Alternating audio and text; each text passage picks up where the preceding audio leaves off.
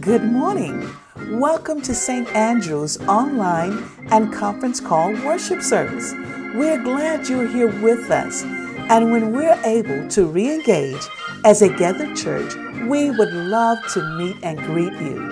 Thank you for worshiping with us this morning, and we pray you are blessed during this time.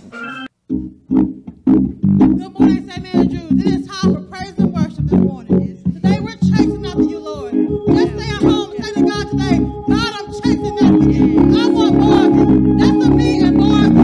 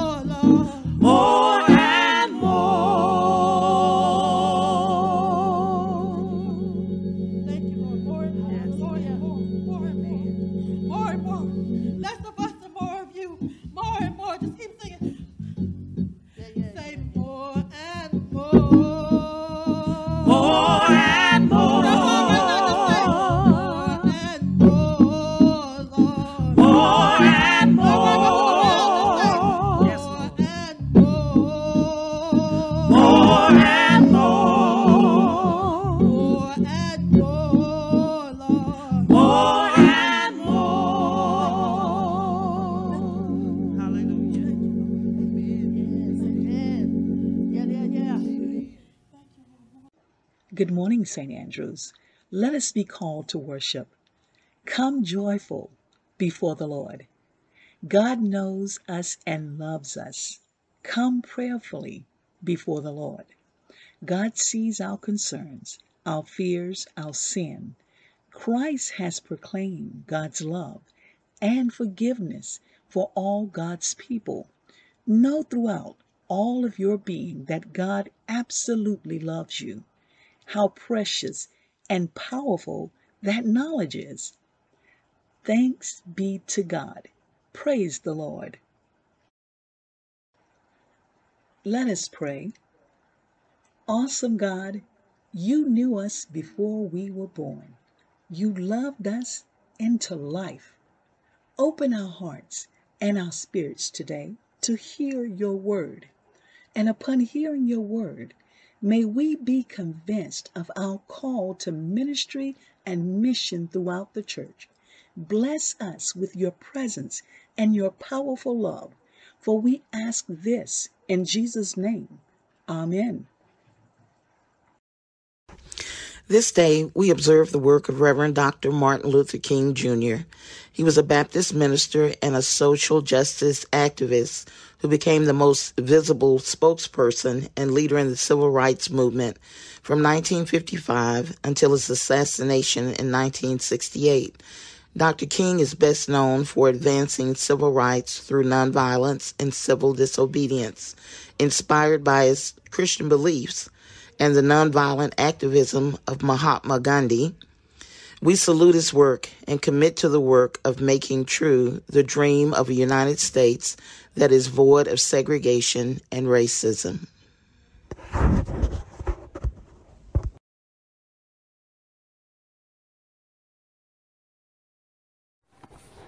It's time for our church announcements. Grab a pen and let's mark our calendars. Weekdays at 12:10 p.m. on Facebook and 7 p.m. by Zoom video and conference call, we gather in devotion and prayer for 21 days of prayer and fasting. Check our Facebook page, St. Andrews UMC FTW, or dial into our Zoom conference call number 1-346-248-7799 using meeting ID 948-7048-2649 and passcode 933422 to access the meeting. Join us for Sunday School every Sunday morning from 9 to 10 a.m. on Zoom phone conference or video call. Each Wednesday at 6:30 a.m., our prayer ministry invites you to the Intercessory Prayer Conference Call. Contact the church office or leave a comment here to receive information. You are invited to join us each Wednesday at 7 p.m. for WOW, Word and Worship on Wednesday. Contact the church office at 817-336-2117 or make a note in the comment section now, or email info@standrewsftw.org to get information on how to join. If you have a heart for ministry and would like to use your technical talents to serve God, the media ministry needs you. Email media@standrewsftw.org for more details. Please check our website, social media pages, and your email for upcoming announcements and opportunities. Good morning, everyone, and welcome. As we invite you to a time of giving your tithes and offerings, let us first turn to 2 Corinthians, the 9th chapter and 7th verse. How many people enjoy getting gifts? Christmas, birthdays, Valentine's Day, Easter, graduations, anniversaries. The point is that it's a special thing when someone goes out of their way to get something that you would enjoy, and they present it to you as a gift.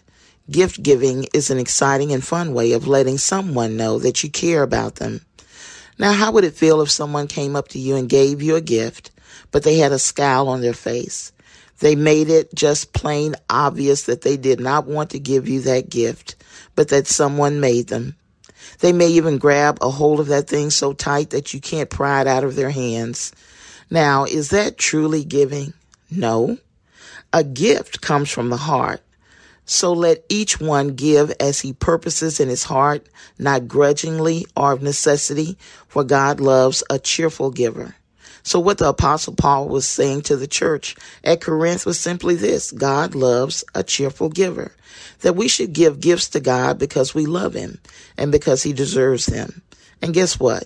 In 2 Corinthians 9 and 10, the Spirit by the Apostle says, "Now may he who supplies seed to the sower and bread for food supply and multiply the seed you have sown and increase the fruits of your righteousness."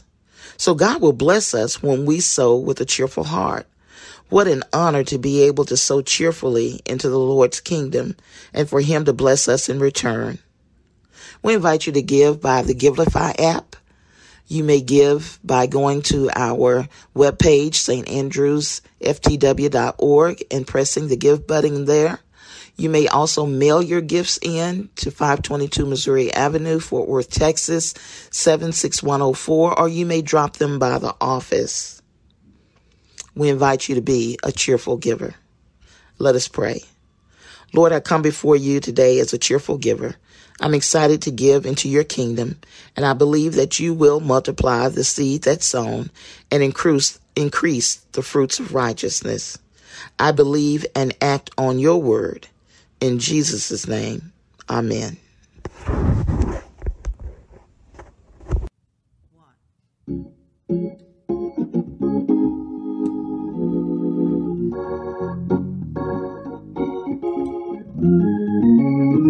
Oh, how wonderful it is. Jesus promised he'll take care of me. Oh, how marvelous it is. Jesus promised he'll take care of me. I don't have to worry about the things ahead. All I have to do is live right and believe in what he says. I can call him in the morning, I can call him in the middle of the night. And when I call him, he'll make everything alright. It does not matter how big the problem may be. Jesus promised he'll take care of me. Jesus promised he'll take care of me. I don't have to worry about the things ahead. I don't have to worry about the things ahead. All I have to do is live right. All I have to do is live right and believe in what he says. And believe in what he says. I can call him in the morning. I can call him in the middle of the night. And when I call him, he'll make everything alright. It does not matter how big the problem may be. Jesus promised he'll take care of me. Jesus promised he'll take care of me. I don't have to worry about the things ahead. I don't have to worry about the things ahead.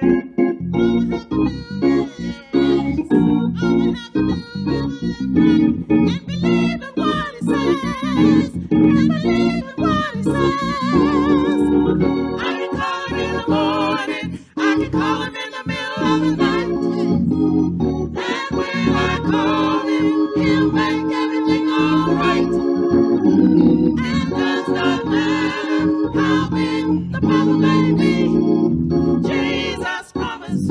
take care of me. Jesus promised he'll take care of me. Jesus promised he'll take care of me. Let us pray. Father in heaven, we come this morning entering your gates with thanksgiving, entering your courts with praise. God, we come to bless you. We've come to praise you. God, we've come to magnify your name, for you are truly worthy of all the praise. We thank you, God, that you woke us up this morning, and when we rose, we had our health. We had our strength. You allowed us to wake up in our own home. So we say thank you, God. We thank you, Lord, that we were able to dress ourselves. And when we went to the table, there was food on the table. God, you've been good, and we just want to say thank you. Now, God, as we bow, we humble ourselves before your throne, knowing, God, that you are God alone, and all power is in your hand. Father, we cry out for those that are in trouble this morning. We cry out, God, that you make a way out of no way. We ask, God, that you provide for those, Lord, that need help, those that need food, those that need clothing. God, and most of all, those that need a Savior. God, we cry out to you.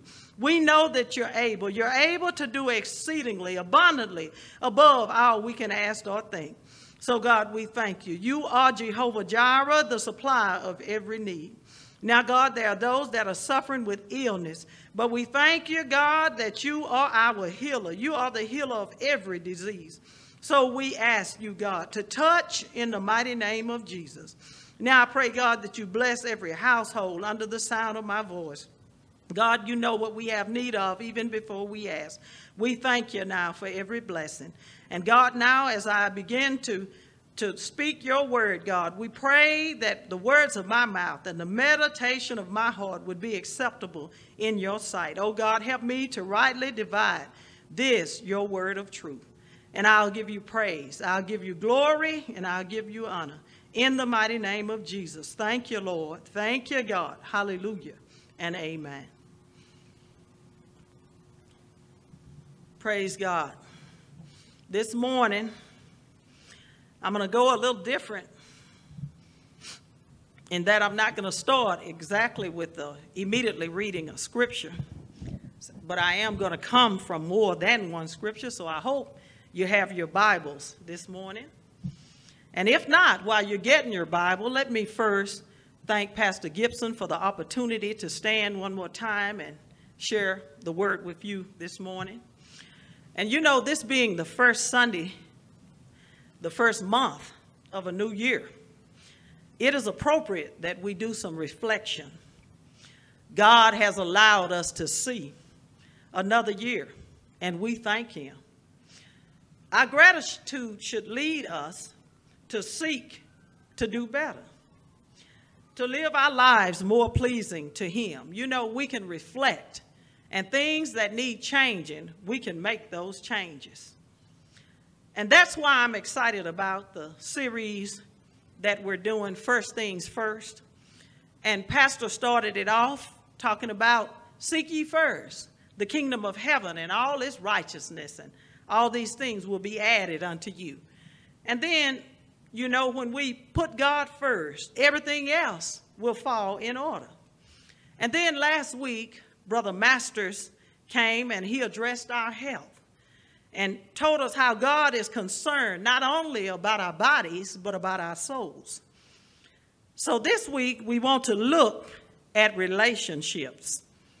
So that's what I'm going to be talking about this morning is relationships. What does God expect of us concerning our relationships?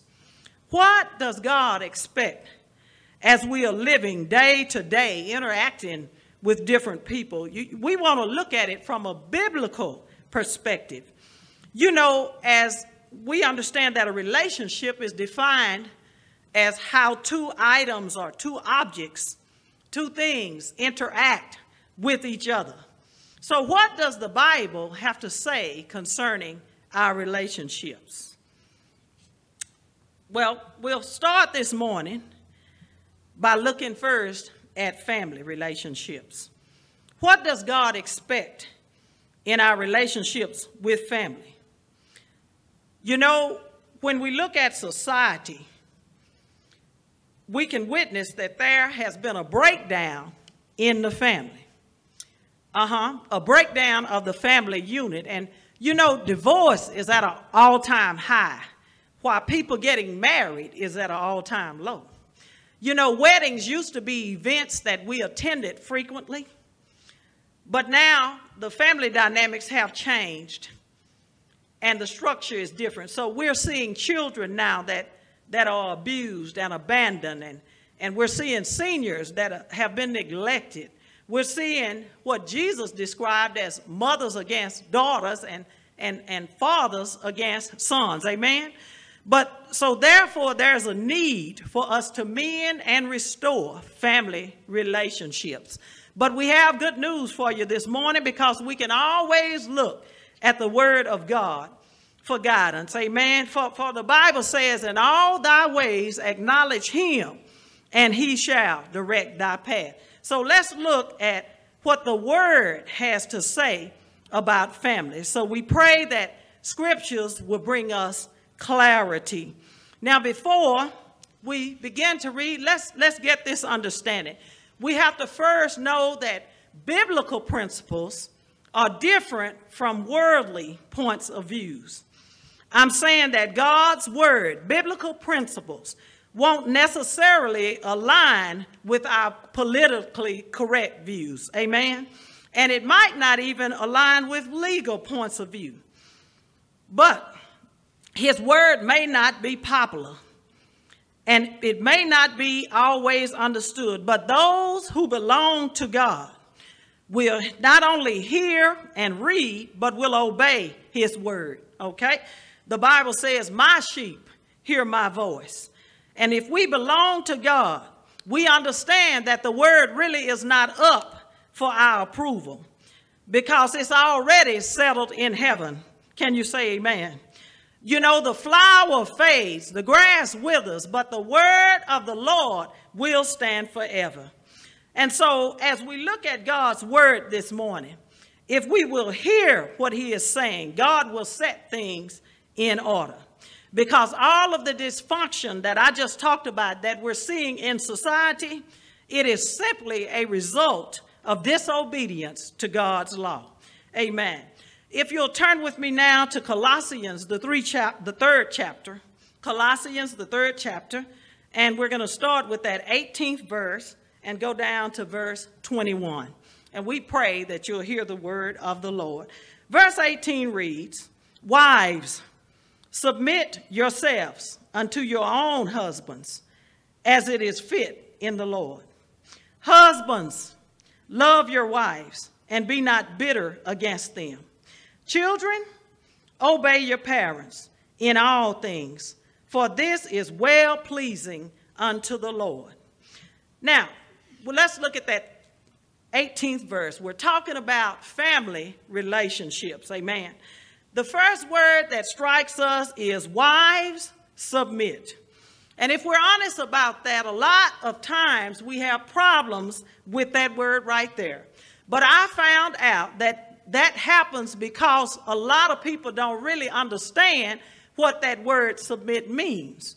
But I thank God that he let me live long enough to get an understanding of that.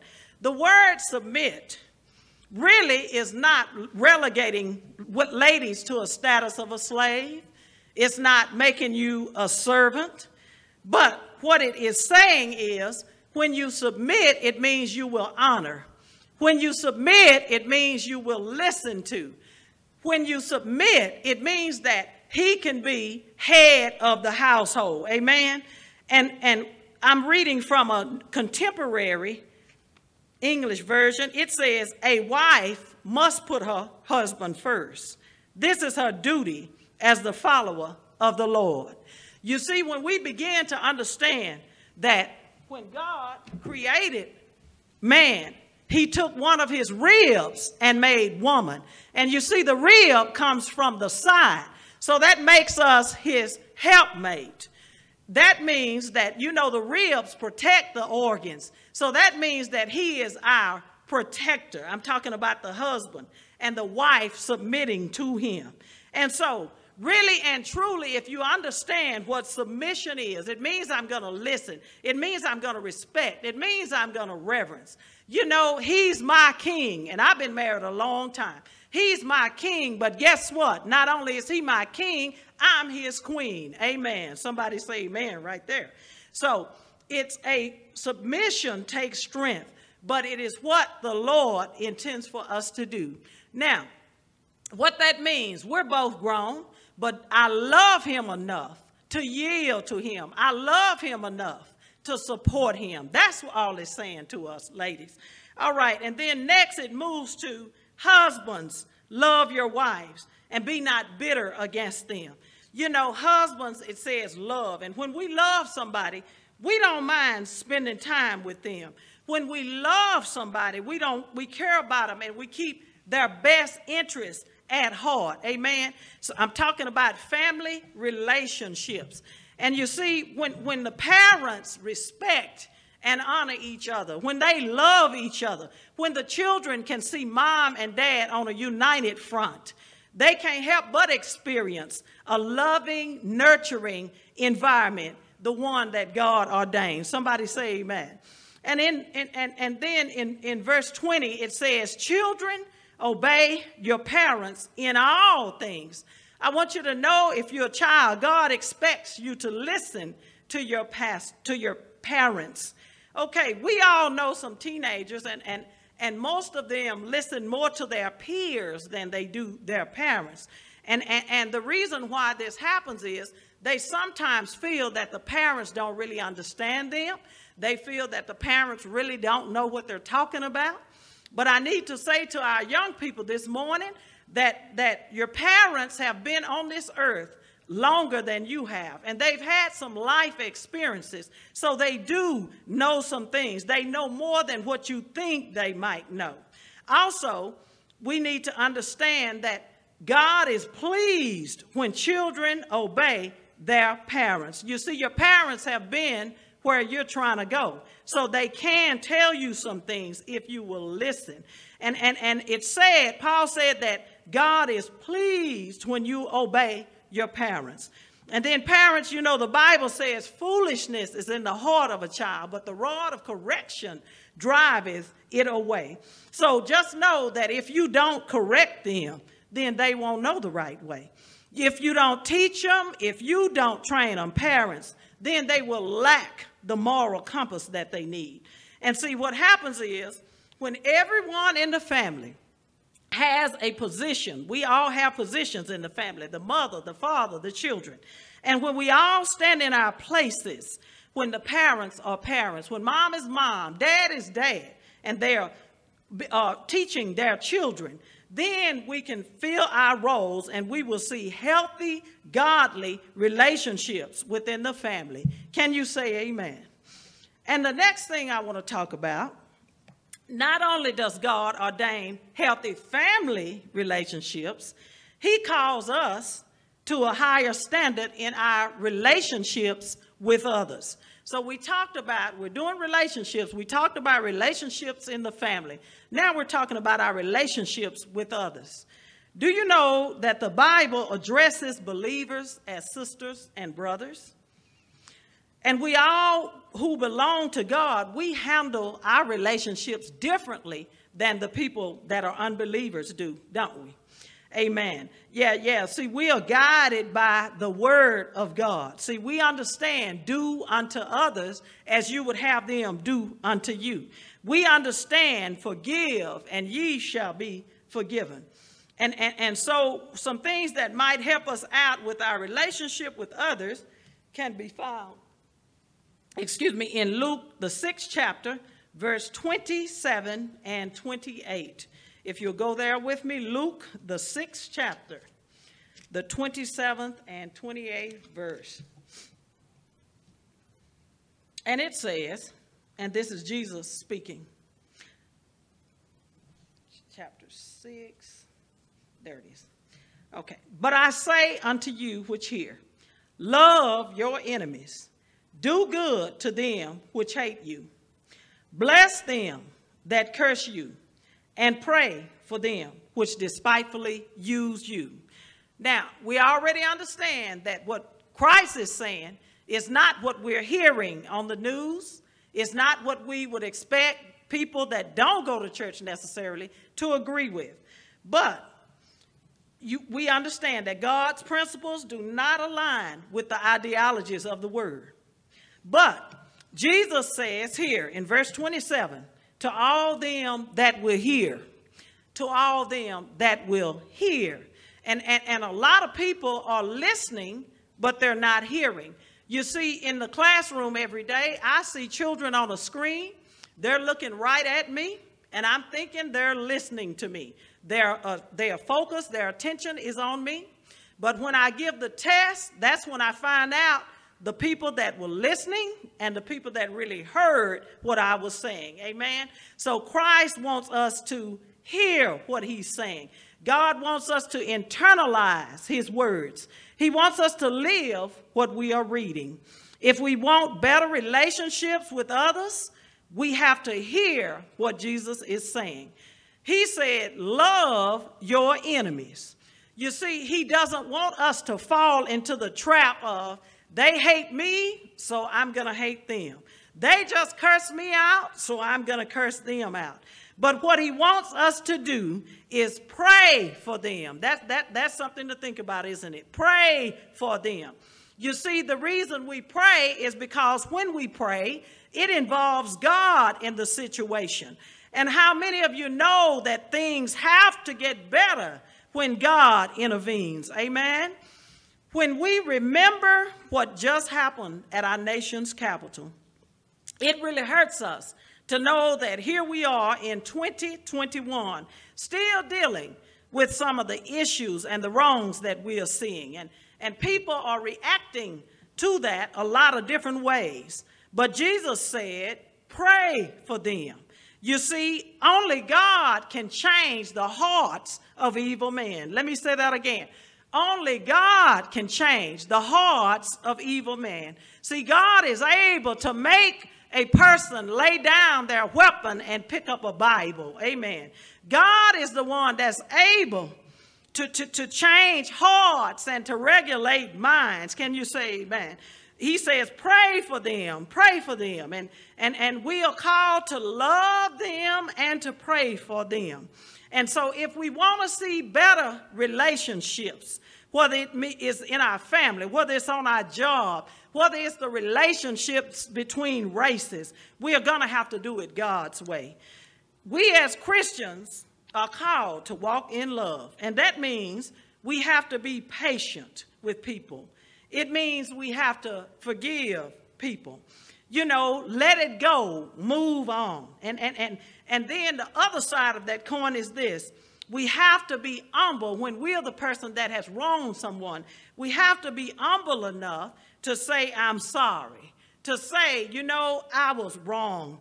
The Bible says, don't think of ourselves more highly than we ought. We have to come to the realization that we all make mistakes, and there are no perfect people. So if we'll do these things, if we'll forgive, if we'll pray, if we'll walk in love, if we'll have patience, those are just a few suggestions that will build our relationships with others. All right, we've talked about family relationships. We've talked about relationships with others.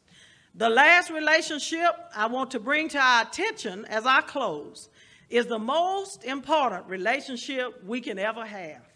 I'm saying if you get this relationship in order, the others will naturally align themselves. And that is our relationship with the Lord. Amen. You know, Jesus summed it all up in Matthew, the 22nd chapter and the 37th verse. He says, thou shalt love the Lord thy God with all thy heart, with all thy soul, and with all thy mind. Did you hear the words heart, soul, and mind? That means that we have to love him with our everything, everything. God has to be first in our lives. And you know that we love, we don't mind spending time with. Amen. but it makes me wonder, how is our commitment to God? Do we find that a 45-minute broadcast is sufficient time to spend with God for our week? When we attend church, whether we are attending in person or whether we are virtual, do we come to worship? Or are we just allowing the service to play as we go about our daily activities? You see, when we are in a relationship, when you love somebody, you spend time with them because you want to know more about them. You want to get to know them, amen? And I want to know, we need to ask ourselves this question. When we want a relationship to grow, we seek to get to know that person. How much time, here's the question, how much time are we spending seeking after and learning about the Lord? How much time are we spending studying his word? How much time are we spending in prayer to the God that we say we love? If you couldn't answer those questions, then God is calling you to a relationship with him. You see, God knew that our relationship with him was going to need mending. He knew that our relationship with him was going to need restoration. So what he did, he sent his son to die on a cross. You see, Jesus came here and he walked this earth 33 years. And at the end of that 33 years, the story goes that they led him from judgment hall to judgment hall. And even though he was innocent, they condemned him to crucifixion. And we have to understand that crucifixion was the worst death. It was reserved for the very worst criminals of society at that time. And here's an innocent Christ going to the cross for us. They led him. They whipped him all night long. They led him up a hill. They hung him on the cross. They put nails in his hand. They put nails in his feet. They pierced him in his side. And he died for your sins, and he died for my sins. And the Bible says they buried him in a borrowed tomb. It was a borrowed tomb because he was not going to stay there. But 3 days later, he arose from the grave. We ask, why did he do it? He did it so that we could have a relationship with him. And since he rose, he's our Savior, he's our Lord, he's our intercessor. And he's calling all that will hear to a relationship with him. Can you say amen? He says, come unto me, all ye that labor and are heavy laden, and I will give you rest. He says, take my yoke upon you and learn of me, for I am meek and lowly in heart, and ye shall find rest for your souls. He wants you to have a relationship with him. He says, behold, I stand at the door and knock. If any man hear my voice and open the door, I will come into him and will sup with him and he with me. Do you hear how intimate that is? He wants a relationship with us. Will you open the door of your heart? Will you surrender today? Will you say yes to Jesus? Give him a try. Begin your new relationship with the Lord. If that's you, or if you just desire prayer, we will pray with you. Call the church at 817-336-2117, and someone will contact you. Or you can simply put it in the comment section, and we will reach out to you. You can start off 2021 with God. 2021 can be better because of your relationship with the Lord. Let us pray. Father, we thank you that you are a God that restores. We thank you, God, that you are a God that's able to regulate minds, to fix hearts. We thank you, God, that we can cast every care on you because you care for us. So we come now, God, looking to the hills from whence cometh our help. All our help comes from you. We cry out, God, for those that would like to begin a relationship with you. We pray, God, that open minds and open hearts would receive you. We thank you that you already died because you loved us. We pray now, God, for every family. We pray that relationships, oh God, that have been broken, that have been stormy, that you will show us and give us the wisdom how to repair them, what to say, what to do, that we can be pleasing in your sight. We pray, God, for the relationships that we have with others on our jobs, in our communities. We pray, God, that you help us to let our light so shine that others may see you in us and glorify you, see good works and glorify you. We pray, oh God, we surrender, we say yes to your will, yes to your way, oh God. Those that are receiving you now, we say yes. Those that would desire a relationship, those, God, that may not have the nerves to call in, we pray and we thank you that they receive you and that you're right there with them in that place. Yes, God, you are welcome. Holy Spirit, you are welcome. Thank you, God. We know that you're able to save to the utmost. So we thank you. We praise you. We bless you. We magnify your name. It is in Jesus' name we pray and ask it all. Amen. Hallelujah.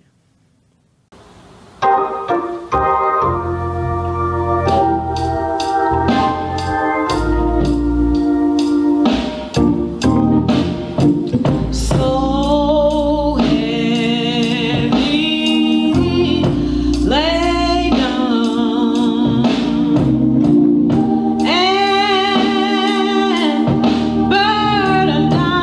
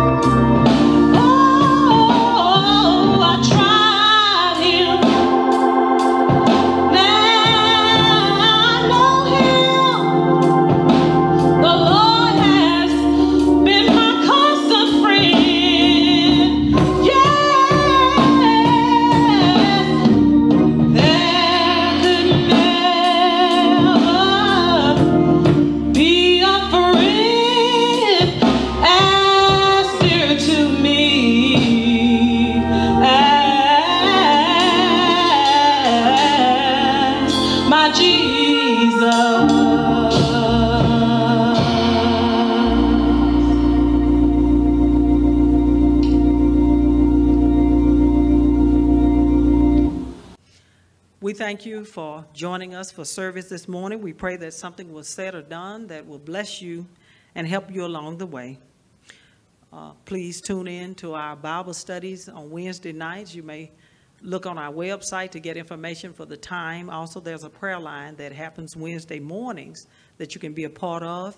We also have going on now our 21 days of fasting. So if you will take time and view that each day on our page. Let us receive our benediction. Now unto him that is able to keep you from falling, to present you faultless before the presence of his glory, with exceeding joy.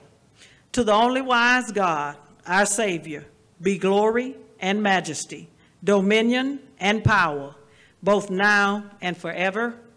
Amen. As you go, tell the world.